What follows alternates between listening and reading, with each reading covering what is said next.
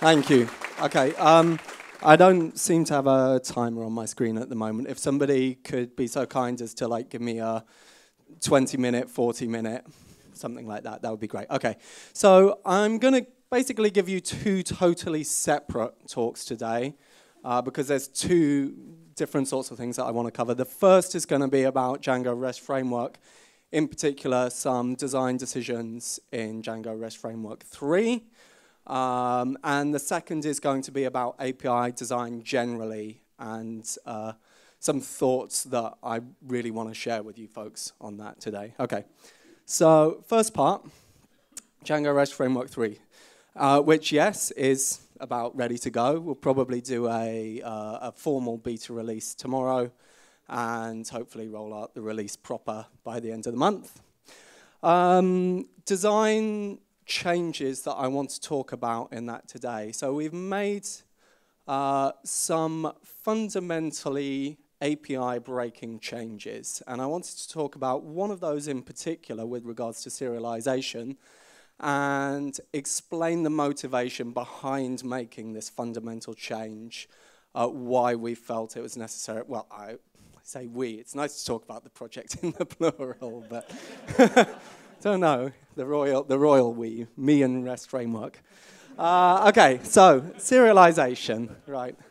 Well, when I talk about serialization, what I am referring to is the stage of mapping between an object instance and a primitive representation of that instance. Right, so I'm not talking about, generally people would say serialization and they mean this whole thing, but in REST Framework, we're specifically talking about this first pass. So this is serialization, deserialization, and validation, right? Serialization is easy. Deserialization and validation, that's the tricky bit, and that's where these fundamental changes have come in for this release. Okay, so let's have a look at how validation works in 2.x. In 2.x, the way that validation works is pretty similar to how model form validation works. So we've instantiated a serializer with a bunch of data that we want to validate, and then we call isValid on the serializer. And at the point that we call isValid, three separate stages are happening. The first stage is that we run a bunch of validation on the serializer itself. So that includes field validation, possibly a custom validate method on the serializer. The second thing that we do is we instantiate but don't save a model instance. And then the third thing that we do is we perform some validation actually on the model instance itself by calling it a full clean.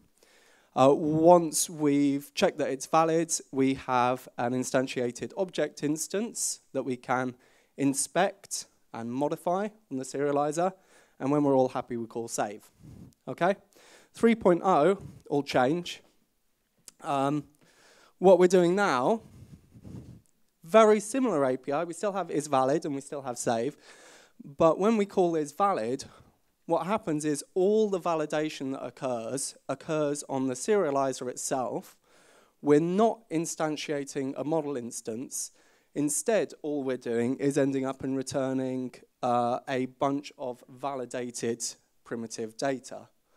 Now, we're still running the same set of validation rules. It's just that those are all happening on the serializer itself. So we've had to change some of the underlying machinery in order to do that. Once we've called isValid, we don't have an object instance anymore. We just have this validated data that we can inspect if we need to. And when we're all happy, we can call save. And if we want to prod a few additional bits into the instance that we're creating, we can also add in some keyword arguments there. So we've still got the same set of functionality available to us, but the flow is different. So what this change means in terms of API for you is, let's have a look at, well, we could be looking at using model serializers. We're not going to do that. We're going to look through a bunch of examples just using plain serializer classes because that's going to show us what's actually happening under the hood. Also, using plain serializer classes because I think it's really important to always be able to take that next step up or down in the layer of abstraction. If you can't do that, then you've got too much automagic behavior in there somewhere. So, 2.x, we have a restore object method which handles both creates and updates. Here we're restoring the user instance and we're not saving it, right? Restore object gets called at is valid. 3.0, instead we have two separate create and update methods, and those instantiate and save and return a model instance or some other object instance. Okay, so why? First problem with the existing approach, and this is the biggest issue, is it gets really awkward to deal with relationships and the dependencies between relationships. So let's take a look. Here we've got two separate serializer classes that are mapping to two models in the database. And profile has a to-one relationship with user, and we can see that we have that relationship, the reverse relationship expressed on the representation there. So we write a restore object for both classes. The profile one is nice and easy because we have all of the information available to instantiate the profile instance. But the user one's difficult because we have most of the field information we need for the user, except for the fact that we haven't saved a user instance yet. So user does not have a primary key, and because user doesn't have a primary key, that means that we can't associate the profile model with it yet. So if we want to deal with this, we need to do something pretty ugly, which is we take the profile instance and we hide it in a little bit of hidden state on the user. And this is what was happening in model serializers in 2.x, and this is what you would have to do if you were trying to write this sort of stuff explicitly in 2.x. Horrible. And then you also need to override save in order to pull out that little bit of hidden logic, hidden state, and finally save the profile instance, right? 3.0, life is much nicer and simpler. It's worth pointing out that Django's model forms are kind of similar to 2.x here with regards to how they handle many-to-many relationships. It's a little bit different for them because they don't deal with all sorts of nested relationships and so on, so there's less complexity there, but it's similar. Okay, so there we go, nice and simple. Next problem that we're attempting to tackle by making this fundamental change is model encapsulation. Specifically, that in 2.x, because of the way you instantiate model instances directly, you're not calling into model manager classes, which loses you a layer of encapsulation that we ought to have available to us.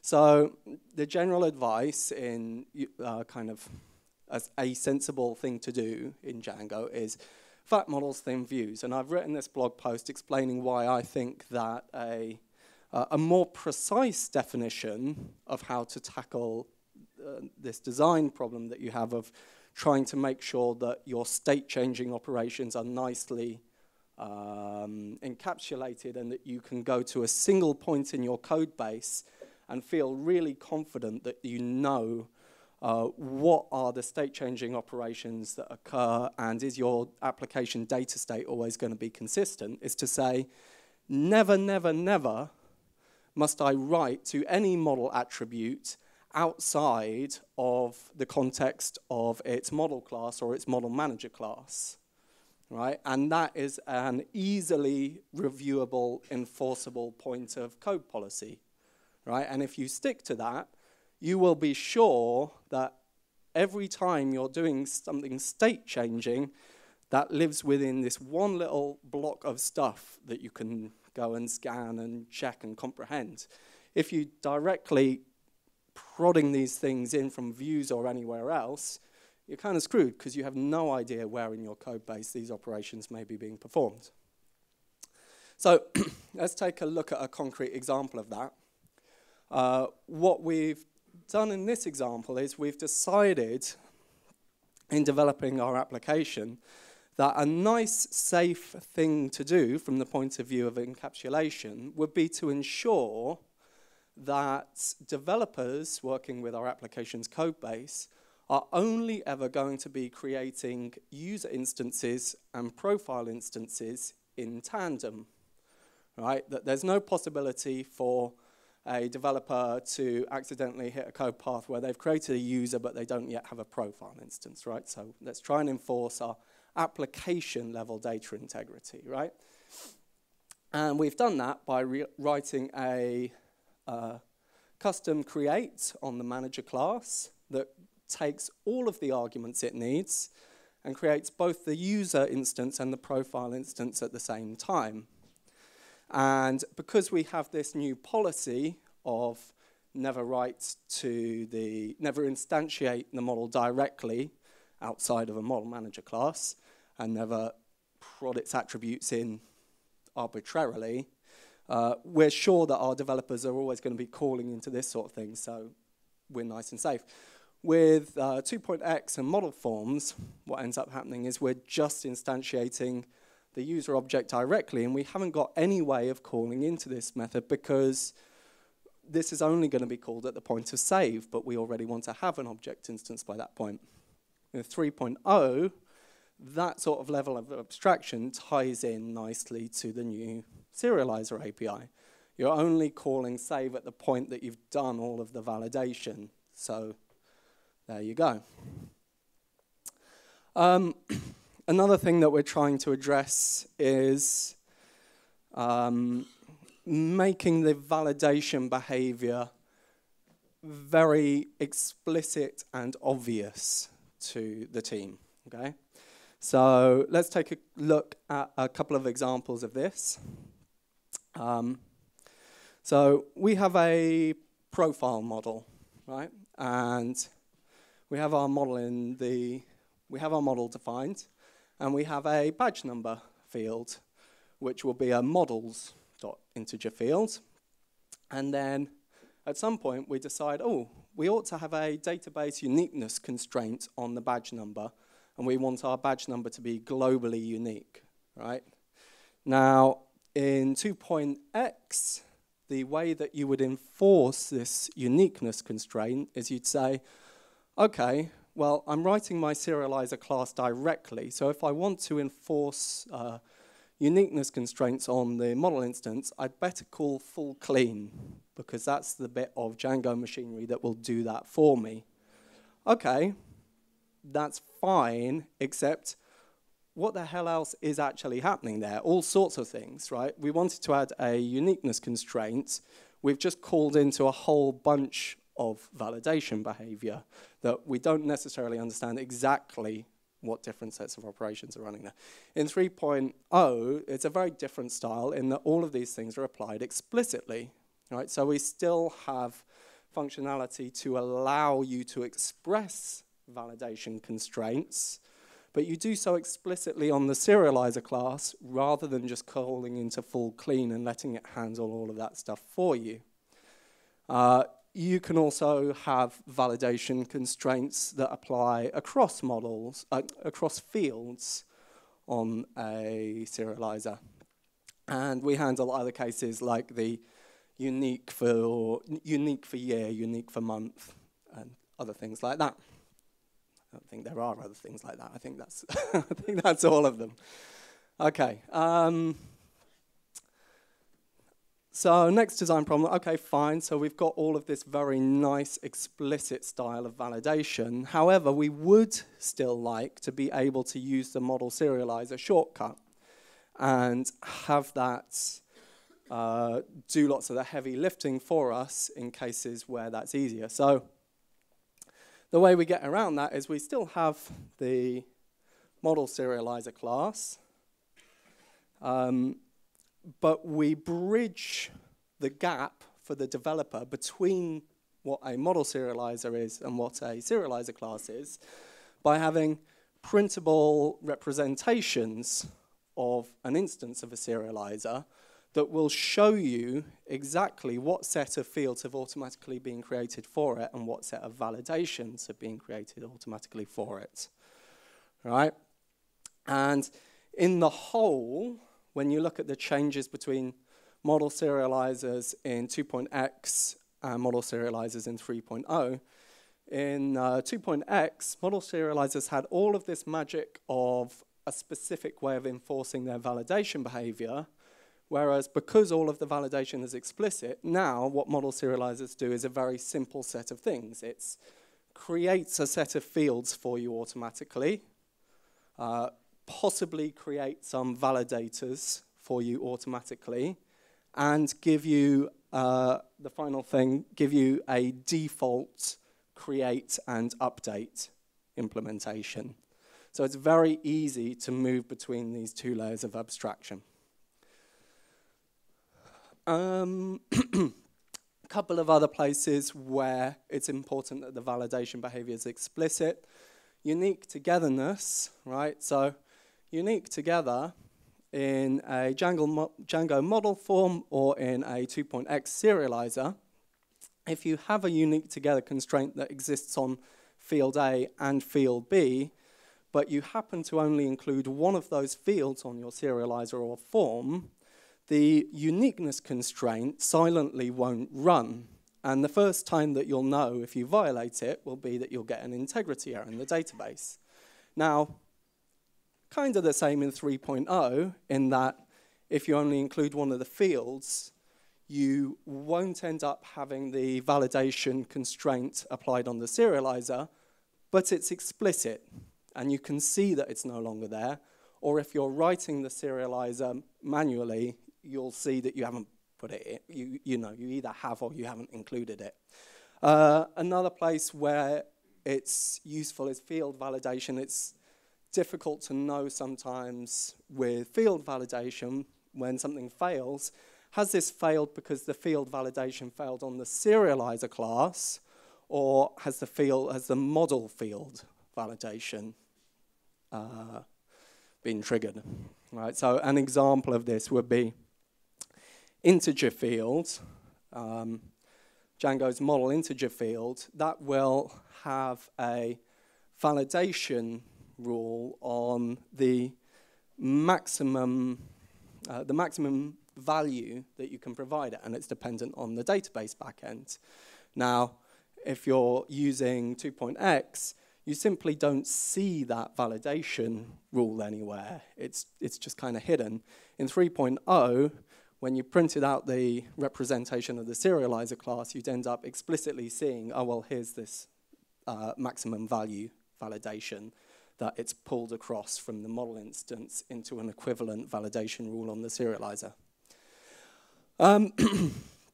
So consequences of making this change, well, we handle all of the field validation functionally, to the outside world, all the field validation is still being run. All the uniqueness validation is still being run.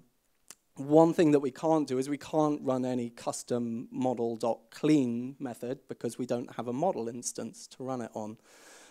So instead of doing that, you should be putting your behavior in serializer.validate, right? If you really, really want, you could instantiate a model instance inside your validate and call full clean on that, but it would be a bit gross, and you shouldn't really need to. Okay, so next thing. There's all this funky, nice stuff that happens for you when you're using the built-in serializers, but sometimes you'd like something more direct than that. You have a custom use case, or perhaps for performance reasons, you don't want all of REST Framework's serializer field machinery to be running for this particular serializer. So what we do is we provide a base serializer class that has a set of unimplemented methods. Depending on what functionality you need, you'd either override one or more of these. If you're just writing a read-only serializer class, the only thing you'd need to override would be toRepresentation. A couple of other ones in there as well. And the key point here is that it exposes the same interface as the standard serializer classes, which means you can write all of your serialization and or deserialization and validation code completely explicitly, but still plug the class into REST Framework's standard generic class-based views and have everything work exactly the same way as it would before, which gives you another layer that you can drop down if you need to do so for whatever reasons. The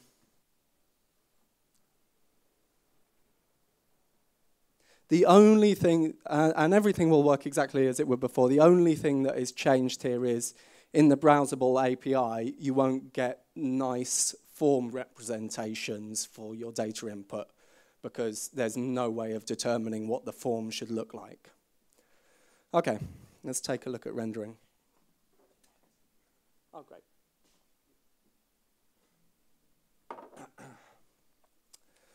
Okay, so we've transformed our data into a primitive representation, and we now want to transform that into bytes that we can put onto the wire, right? Now, with JSON and other simple formats like that, that's really easy because we can do something that is pretty much the same as json.dumps. However, we can also do super smart things like this. Take the exact same data structure and render it into an HTML form. How do we do that? So, answer is, serializer.data is almost exactly the same as a basic ordered dict or a list, except that it contains a backlink to the serializer instance. Right, so it contains a serializer attribute that your renderer class can then use to access the field information on the serializer. And then our serializers provide an interface that is very similar to Django Forms interface with a get item and an iter that allow you to both identify the value that's been input, any errors that occur during deserialization, and all of the other attributes on the field. We do this by having, we don't want to be mutating state all over the place, so this interface returns bound field interfaces that proxy most of the things onto the pretty much immutable field instance, except for the value and the errors on it, right? We also want to be able to do neat things like simulate the sort of data structures that HTML forms aren't very good at handling or don't support, full stop, like nested structures and lists. What we have there is the serializer class checks whether the incoming data is a query dict or not, and if it is able to perform some transformations in order to simulate nested or list structures, so we have a format for being able to do those within standard HTML forms. We've got all of this nice HTML rendering stuff, but we don't want to couple that too tightly to the fields and the serializer implementation where we can avoid it. So one thing that we do is we have an attribute on fields, which is just called style, and it's a dictionary. And its behavior is underspecified and is determined by the renderer that you're using. Now, typically, you're really only going to be interested in HTML form renderer, but at least we're keeping the behavior underdefined here. And this lets us then do things like our HTML form renderer can have some nice, clever logic for how to switch between selects and radio selects without jamming all of that into the fields themselves. Another thing that's related to that is we'd like to be able to do inheritance type stuff when we're using our form rendering, such as we would like to be able to say, here's some base stuff that happens on field, and anything that subclasses field should also have these applied unless there's a more specific match. So we have a sneaky method of using inheritance style lookups, but without having to define the attributes on the class itself, because that's not where we want the implementation. We don't want the implementation on the field, we want it on the renderer. And that's actually quite a cute little pattern, I think. So, put that all together, and it's easy to build templated HTML generation where we have a base form.html for your default form, and we have a bunch of templates for all the fields, and snazzy, yeah, okay. So so there are some breaking API changes. These have been limited to places where there's a fundamental necessity to change it. We can't keep backwards API compatibility and still have the same style of validation. It doesn't make sense. One other nice thing that I haven't mentioned is that the serializers are also planned to expose the right set of API to be able to use them directly in Django's generic class-based views as well. So you'll be able to use them as an alternative forms implementation directly with regular class-based views. All of the fundamentals of this are in 3.0 and ready to go. The HTML form stuff won't be public API until 3.1 in 2 or 3 months' time, because I'd like some time to bed it in first. Okay, let's move on to something completely different. I want to talk about web API design more generally now. So here's a pretty fundamental question. How do we build systems that communicate with each other? Right? What is a sensible way for us to think about, talk about, and build objects that we can interact with and that express their state and available actions? Okay, so there's a bunch of people who are also interested in similar things, and there's lots of hypermedia formats coming out at the moment. I personally haven't found any of them that compelling yet, because I can't see what the concrete user benefits of them are. I don't see the potential for really exciting tooling. You know, there's talk about, well, these are more loosely coupled systems, and yes, to some extent it's true, and yes, you can do some nice tooling, but it feels a little limited to me. So let's look at some hypermedia formats that have done pretty well for themselves. Okay, RSS. So RSS is a hypermedia format, and okay, it's a domain-specific hypermedia format, so it's very limited in what it's used for. But even though the say you wanted to come up with what's the big sell for this?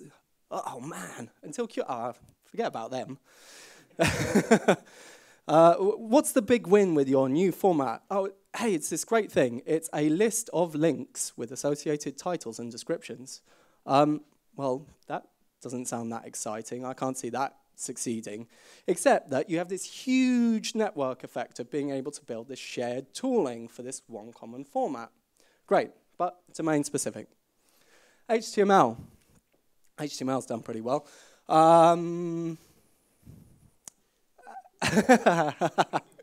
Well, you know. So the basic thing that HTML doesn't address for our needs as programmatic API, web API developers, is it's not intended for programmatic use, right? It's tightly coupled to this document model that has a kind of UI, an implicit UI model, and it doesn't have any way of expressing primitive data types beyond strings and very simple interactions that are just key value pairs of strings in the forms that you can use. Okay. So slightly different slant. Let's think about layering in the web applications that we build and in the web application platform. So we started off with, this is our wonderful, snazzy application that we built. You can see it's going to be a huge hit. And the first thing that we're going to do is we're going to take this application that we built, and we're going to peel off this layer that we all know and understand. Well, we don't know it or understand it, but JavaScript. And once we've peeled away, you know, in your mind's eye, take this off of your application, and we still have the same basic application underneath, but without any of the interactive elements. Okay. Next thing that we're going to do, now we'll peel off the styling layer from this application that we've built. And now we've just got the raw structural content underneath. Okay, well, what's left? Well, actually, we've still got quite a lot of implicit structure and information that is very document-centric. So what I think we need to think about doing is, let's peel off the HTML layer from that and get at the raw data object model that underlies the document object model. And the data object model is an object that contains all of the data primitives that you need to be able to render your application, plus all of the available interactions that are there on the document, right? And here's the difference between the two is the data object model is intended as a programmable interface that is not in any way tied to the UI whatsoever, whereas the document object model has this implied correspondence to the UI model as well and isn't programmable. So what we're building is an abstract object interface for our applications that can be a common element that both our native applications and our web applications will talk to the same model. Now, the implementation of both of those things may be implemented in a different library, but they're talking to the same underlying application. And what we have here is, this is the essence of your application distilled into a completely data-centric vision of the application with the interactions that you're able to perform on it. Okay, now notice during all of this time we haven't said anything about JSON or HTTP. And the reason is because the client application doesn't care about those things, right? The client application is built to interface with the data object model.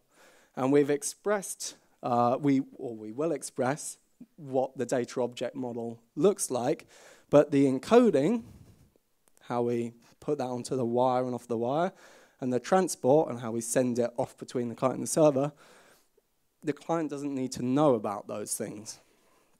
Okay. Now, there's lots of possible ways that we could think about how we would express an abstract object interface, but I'm just going to take a fairly simple, this is something that I think would be functional. Now, I built some of this stuff in a project called .json that I hadn't quite got all of my ideas straight in my head at that point. So if you look at that project, you'll see some of this and some of the seeds of this, but it's not quite there. So top level in our data object model is a document, and that must have a meta attribute, and the meta attribute must have a URI, may have a title, may have a description, and then you can have any other attributes on the document, and those may be primitive data types, or they may be links, or they may be other nested documents inside this document. Links will have a URI that identifies where that action has to occur, a transform that it applies, which will either be, let's follow this link and return an entirely new data object model, or let's apply this transform and return a new data object model with just this nested document switched out, and some other stuff like the media type it points to if you want to include images or such, like the encoding that needs to be used if you want to support file uploads or so on. And then what we have given ourselves is the ability to build generic client libraries on top of the data object model. So I'm going to completely gloss over what the what's going in and out of the wire for these operations, because it's not actually a very difficult design problem. The difficult design problem is trying to figure out what capabilities do our abstract object interfaces need to be able to support. So here's a kind of guide for a walkthrough for your canonical example of a to-do list service. We go and our hyper library doesn't know anything about this API. We go off and retrieve it, and we've got a title for it, so it's telling us something useful about it. We can go and inspect the content of this document. We can modify one of the nested documents inside it and get ourselves back a new top-level document as a result. We can delete elements from it. And we can perform modifications on the top-level document object as well, which returns us, in this case, you know what I'm saying. Maybe. And okay, so that's a very cruddy style web service application. Let's also take a brief moment to think about other sorts of services that you might build with it that are more like standard applications. So let's say we're going to build a chess service with this style of API. And our data object model gives us a play move action that we can perform, which moves one of our pieces. The computer then figures out computers move and returns you the new board state with you having made your move and the computer having made its state. We have a bunch of other actions that we can do. And we also, say, have a link to a different state in the application, which is the saved games. So that would return us a differently structured data object model, which would give us all the saved games that we can then go and say, let's follow that saved game and then come back to a board state for that game. And once you start to talk about building those sorts of applications, what I think is interesting is that it's not even necessarily just interfaces over the network where this is where there's inherent value in this design style. You can also think about this as just a general purpose encapsulation, whereby we can build a game engine in one language, we can build the UI in a different language, and yet we still have what looks like a native client library interface between the two, right? So, generic client libraries we talked about. Other shared tooling that you can build once you have a common object interface. In-browser tools, right? So if you define a canonical mapping from the data object model to HTML, you can build a common way of rendering the core of your application in a way that the user can interact with that is devoid of any UI concerns whatsoever, right? And that's just giving you the essence of your application. What that's also really nice for as well is because all of this can be interacted with programmatically, we've given ourselves a way of functionally testing our applications that we don't normally have at the moment. At the moment, when we want to test the complete end-to-end functionality of our applications for web applications, we're having to use browser tools like Selenium. Now, to be able to completely functionally test the essence of your application, okay, maybe missing out some of the nice interactive things that JavaScript will give you, but to be able to get the majority of the way there, that's a huge win. You can see how when you've got user stories coming in, it's then very easy to think about, okay, well, here's the story I want to be able to write, and I can spec that up as this is what the application needs to be able to allow me to do with it. You can also start to think about, would we be able to write common UI binding libraries? So can we write shared tooling for how we work with this shared data object model in React or in iOS or whatever? Other smart things that we can do, because we're only talking about interfacing the client library with the abstract object interface, if we go and upgrade the library that we're using to do that to the latest snazzy version, oh look, all of a sudden, my client library isn't using JSON anymore. It's using a more compact representation. It may not even be talking over HTTP anymore. We can do things like have our client libraries transparently pre-fetch linked images for us without the program itself having to know anything about that or do anything about that. Yeah, like that. So, yeah, I think that at the moment, I think that we feel that we're confident and happy that we're doing a really sensible thing with web APIs. We've got a bunch of conventions about this is how we build them, and you know, this method means one thing, but we're not talking about any of the fundamental issues of system communication, right? Of how do we express objects and services in a way that we can interact with them at this abstract level that gives us the ability to write shared tooling. And you've got to think big for this, right? Because the real benefits only come in when you get the network effects, right? If you write a single API in this style, and you write your client library, and you use that once, no big deal. If you write a whole swathe of APIs in this, and you write a single client library for each big language, suddenly you've got your client libraries for free in all of those. Okay, I'm going to ask myself one question first, because, and that's, you know, isn't this the same as all the other RPC stuff that came before? And the answer is no, this is like the web, right?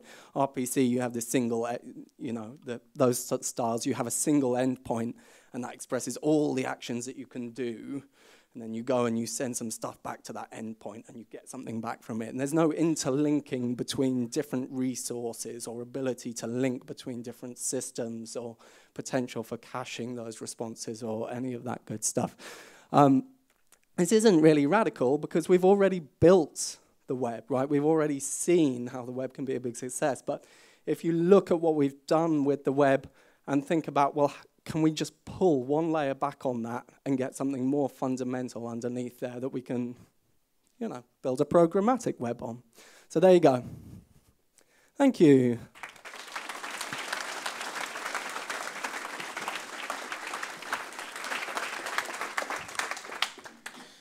I'm going to ask the first question, or the second question, because you've already asked yourself one.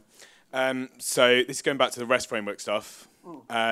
With REST Framework 3, do you reckon it's quite reasonable to build a non-API website, if that makes sense. So just a standard HTML interaction website, but using REST framework instead of model forms everywhere.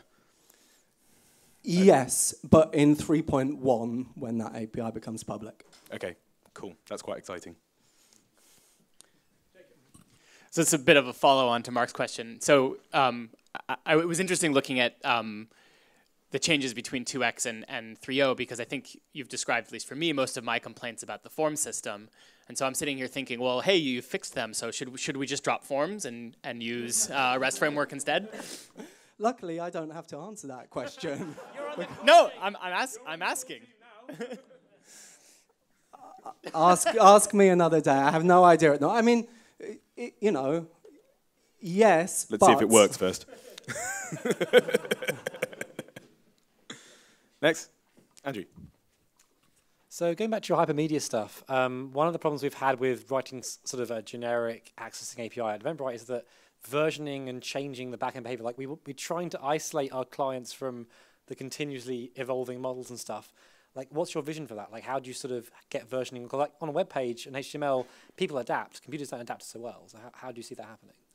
Not any different answers to building standard web APIs. The same set of answers. There's nothing fundamental, you know, nothing cleverer than that. You know, except whether it's accept headers or whether it's about making fields generally be non-required or whatever. But same set of answers, nothing new. Tony, do you have a question?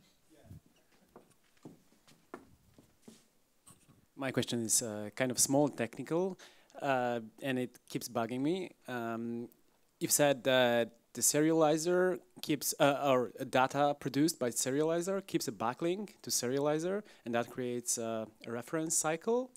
Aren't you afraid that this will cause kind of a garbage collector in Python to have to do much more work than it usually does? Maybe. Okay. I suggest you try and break it tomorrow. Yeah, sorry, one question regarding the hypermedia stuff. It's really interesting.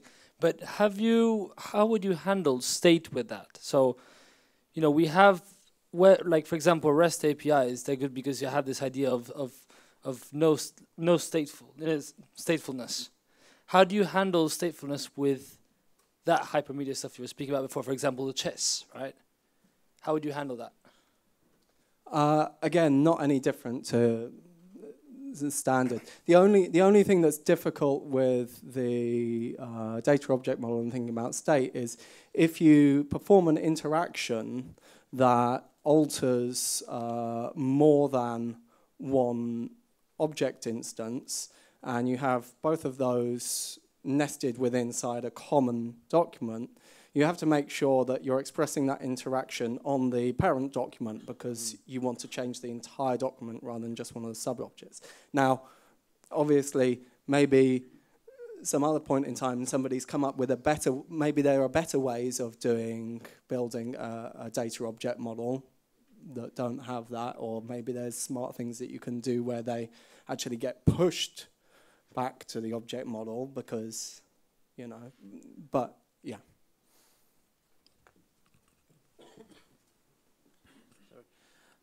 This may sound also small technical.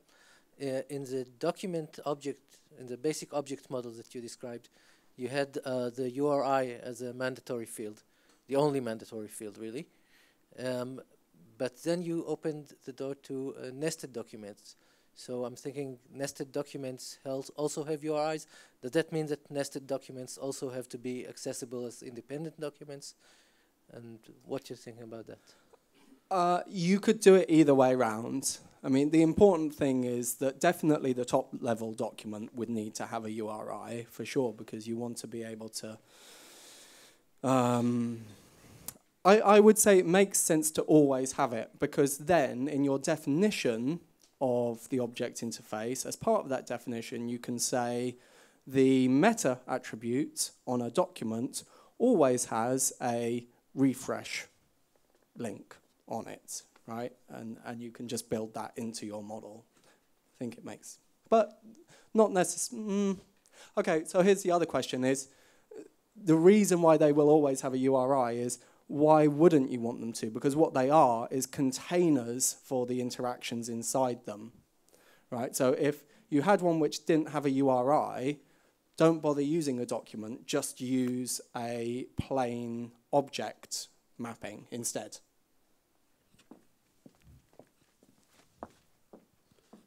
For like the hypermedia stuff, for non-hierarchical data that you would like then represent by links, I suppose, to other. But how do you represent the actions that then span those link relationships? Because if you do it in a hierarchical model, it's like you as you said, you just change one attribute in the DOM, and then that is the whole DOM. But if you have several kind of DOMs linked together, both in the client space, and you want to do actions that affect them all, can you represent that in this? No, so similar to opening two tabs in your browser, right? And you go and you perform some interactions in one of them, and suddenly the other one happens to be out of date. It isn't expressing the true state of the application. Yeah, but Is that what you meant? no, I meant that the DOM thing with nested elements, kind of like that seems to model a hierarchical model very well. But what about like a kind of cyclical or a relationship model that is not non-hierarchical? Yeah, you just need to handle those by returning new documents each time. Right. Okay. I think the top level object doesn't necessarily need to refer to like a real model class on a database somewhere. It can be an abstract concept that is your application. Like presumably with the chess, like you might have a game table in your database somewhere, but you might not. It might just be his game, and game. All the other things live underneath. Yeah. Mm-hmm. Carl.